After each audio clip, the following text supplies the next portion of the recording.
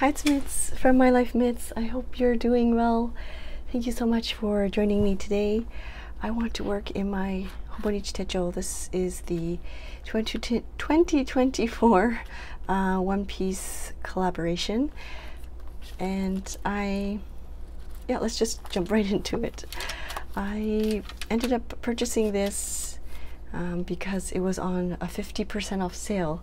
And yeah, I've already started working in it a little bit. I did a YouTube live, and I will link that up here or down below if you wanted to check that out. But yes, let's just get into the it's currently the 5th. And in my previous video, I was talking about how difficult it is to journal on the weekends. So let's quickly jump in. I'm trying to think back. So let's do, my son is actually, well, he was influenced by me because I was watching some gouache videos on YouTube, and he got so enthralled and interested, as much as me almost, about gouache. So we did a bit of research. We haven't bought anything yet, but I think I'll do that as a whole spread here. Like, so I'm going to use my cell phone to draw this quickly, and I'm using, I think I'm going to use the 01 tip. This is the Unipin waterproof and fade-proof pigment ink, and just draw a couple of the Holbein. We're researching the Holbein gouache. I didn't realize there was a difference between acrylic gouache, where it just you cannot reactivate it after it dries, and then just the regular gouache, where you can kind of reactivate it again with water later. I haven't really decided which gouache I'm interested in purchasing. I still don't know if I need it. I mean, I obviously don't need it, but I think it would be so fun to use them in this journal. And I've seen a couple of people use gouache in their Hobonichi, so I'm just going to quickly, I haven't decided on what kind, like what colors that I want to use or purchase. I think I'm looking more for like pastels, colors that I want pop up more in my journals. Like, it's so hard to make pastels, like vibrant pastels with watercolor, and it's probably just me because I'm not very I'm not like a professional or anything like that, and I just use watercolor for fun in my journals. So I suppose I could do more, I'm gonna have to do more research when it comes to that, but I would like a very opaque color wash of some pastels from time to time, and so that's what I was thinking with the gouache. So there's an art store here in Japan, or in Tokyo, and it's a chain. It's called Sekaido, but there's a big one in Shinjuku, and I have not been there physically myself, but I am thinking of visiting. The thing that holds me back is this humidity and heat, and thinking of dragging the kids into the city, like Shinjuku City, makes me not want to go. But at the same time, I know my son would love it. My daughter, I don't know if she would so much.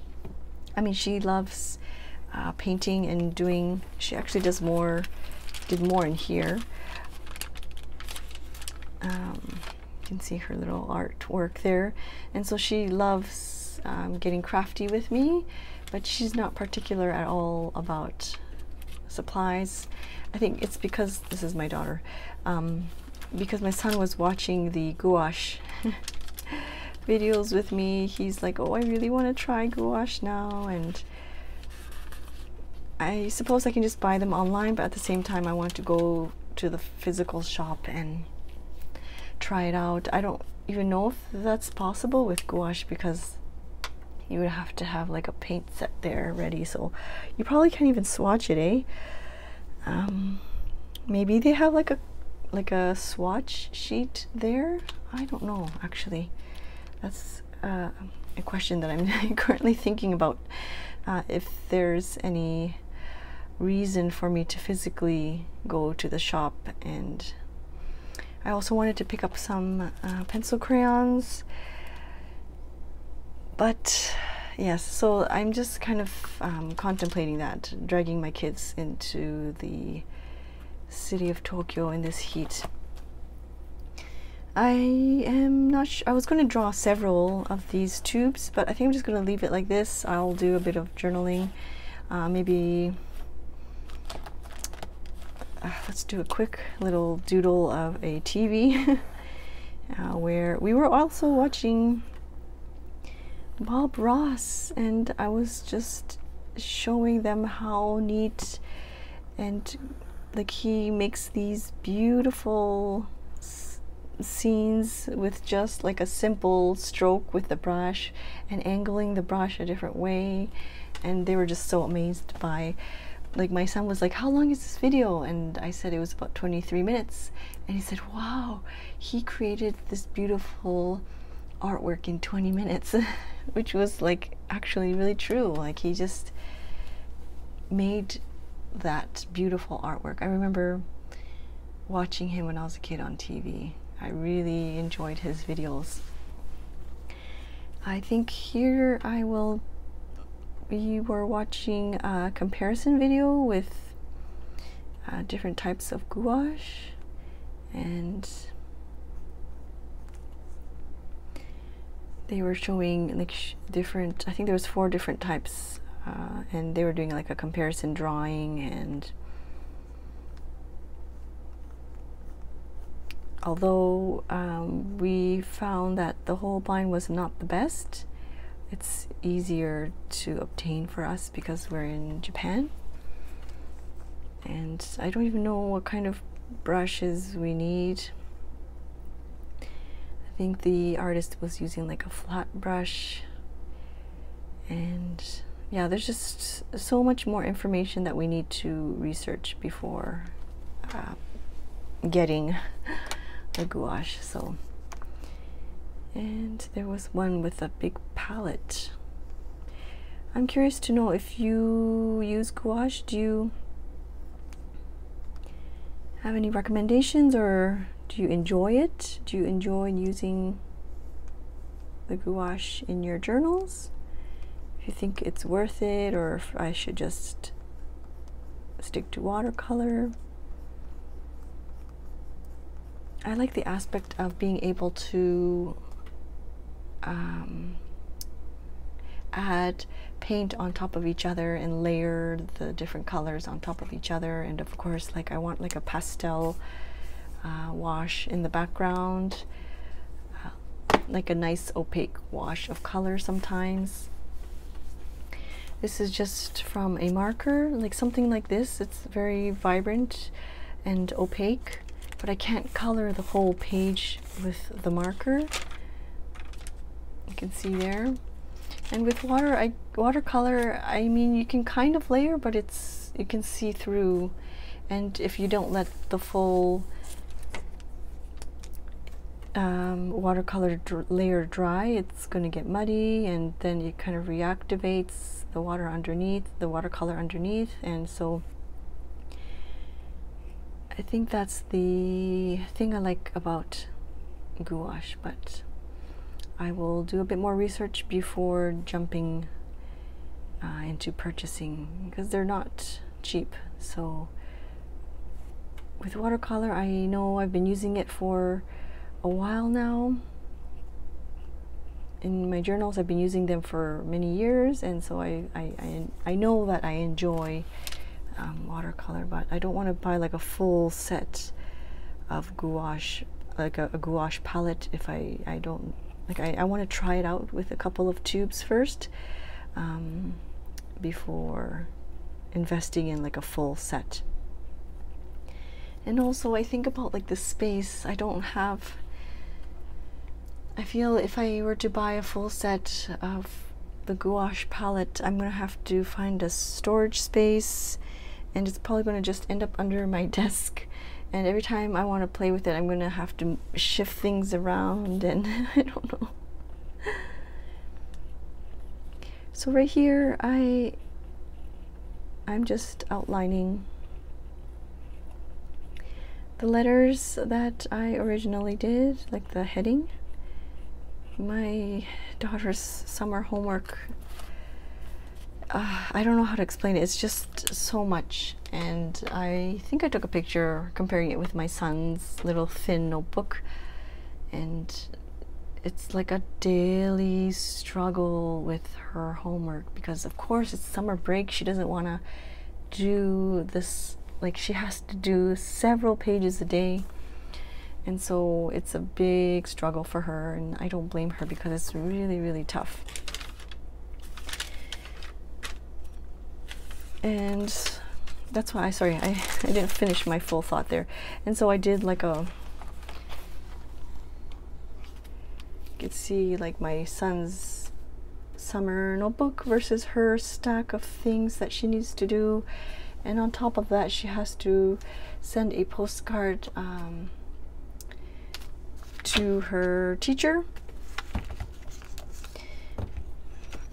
I think it's called Shochu Mimai, or I'm sorry if I'm butchering that. I don't really know the correct terminology. I'm going off the top of my head, but yeah, if it's kind of like a summer greeting just to see how you're doing. I doubt many people, or maybe the older generation, continue to do that custom where you send postcards to your family and friends just to see how you're doing in the summer months.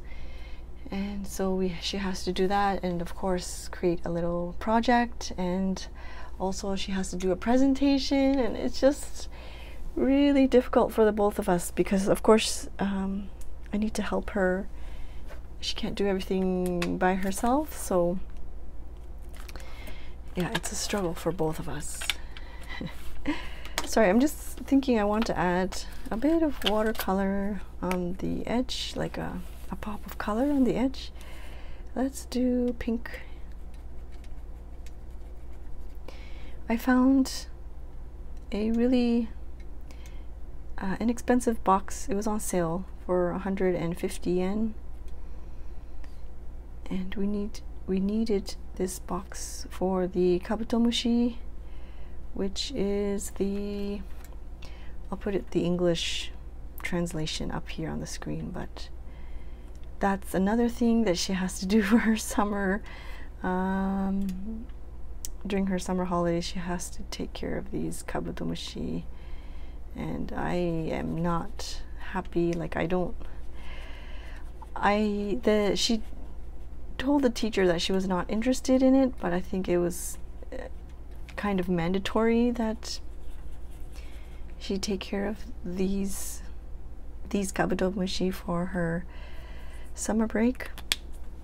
I don't know, I always thought it was a voluntary thing, like if you want to take care of them, then it's like a bonus point, I guess you can say, or a great fun learning experience. But she doesn't like the bugs, and I don't like the bugs either, and so we're both stressed about keeping them alive and keeping them happy, and so we bought another box, and hopefully we can make more space for them, or apparently there's eggs inside the dirt, so I don't know, maybe we might have to open the case up and separate the two.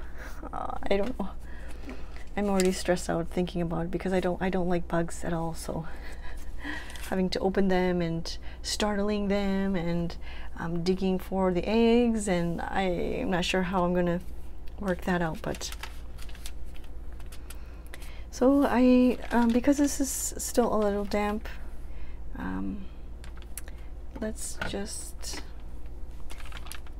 color this little tube, and I think this day I will journal a little bit about the fireworks. Today's date, it's just the morning, so I haven't really figured out what I want to do. Maybe I'll just write that a video was filmed or something along those lines. And actually, while I have you here, I did start working at the beginning of the, or I left this page blank, but yeah, I just felt like putting this, starting this off. I think I'll do a talk through of this later on, but just quickly sharing with you some of the spreads that I've done. I left sticky notes on bits that I want to watercolor later, and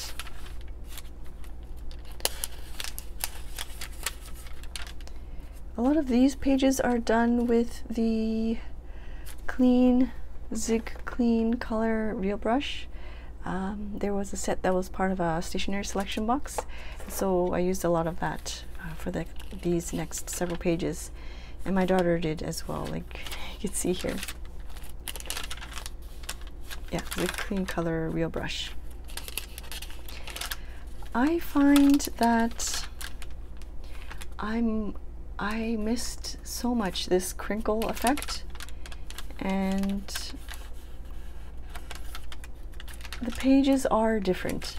The feeling of the Tomori River is different from what I'm used to from the past, but not in a bad way at all. It's just different. Yeah, not in a bad way at all. I'm really loving this. I missed it so much, like this crinkle, and just flipping through. I find myself, once I opened it up and started journaling and finished this first initial spread, I kept going back and just flipping through the pages, and it's so calming for me to do that. And I think with this notebook I will try my best not to stick things in like stickers and tip-ins and washi, and I just really want to keep it simple. Like I took this out and thought I was gonna stick it, or maybe I will, I don't know. But I'm gonna try my best to just do doodles and watercolor and paints and just keep it that way. And then when I'm itching to stick things in and tip things in, I will of course continue with the weekly traveler's notebook, and I think I will do that for the remaining of 2024. So yes, I think this is dry now, a little bit, still a little bit damp, so I think I'm just going to doodle or add some color to this. So I think I'm just going to add a little bit of color to this last bit here.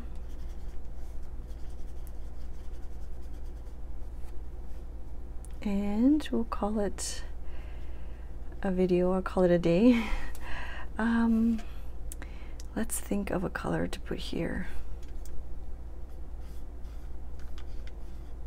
Yeah, so please let me know if you use gouache. Do you have a preference with, or are you happy with playing with gouache? Do you have a preference or a brand preference?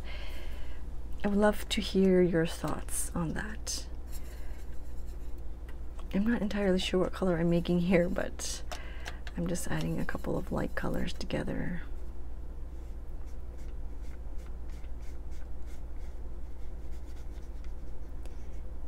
All right, and because I have some color left, let's add a bit more here and outline this little doodle.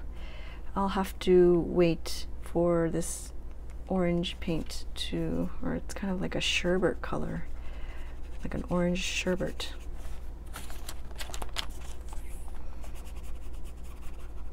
I'll have to wait for that to dry before I color in the TV or the border of the TV.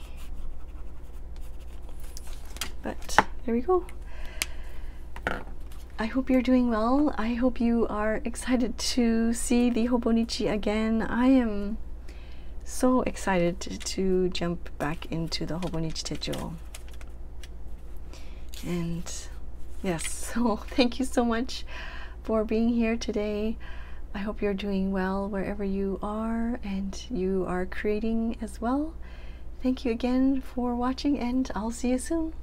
Bye-bye.